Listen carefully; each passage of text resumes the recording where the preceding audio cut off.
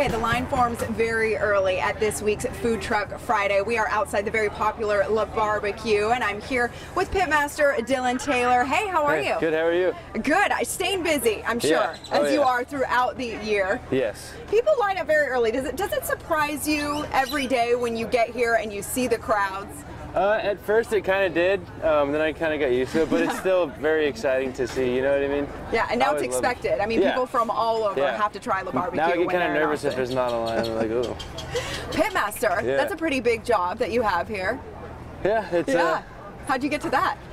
Just being in the right place at the right time and just working really hard for a long time and then working my way up. Well, good for you. What makes La Barbecue so special? So we have a Central Texas spread, I guess, but we also do a little bit of different like sides.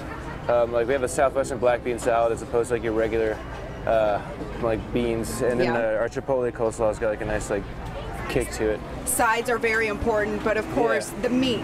The meat, is the meat speaks for itself of the as well. show. Yeah. Talk a little bit about your brisket. So we have some good fatty brisket here, smoked for about like 14 hours. Wow. Yeah, and then we have some pork ribs and our house-made hot gut sausage.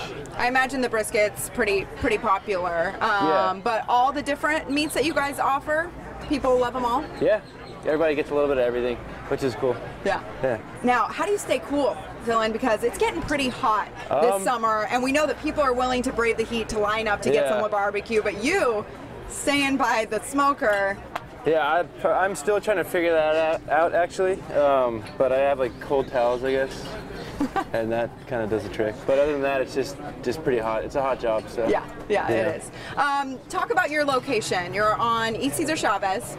Yeah, so we're in the Aztec Food Park on the east side. It's a cool like little quiet area of town, and we share with our fellow food trucks. Yeah, you guys kind of take up a lot of the space here in this food park with your smoker and then the truck that you serve out of. Yeah, we have 5 trucks on the lot, so. Yeah.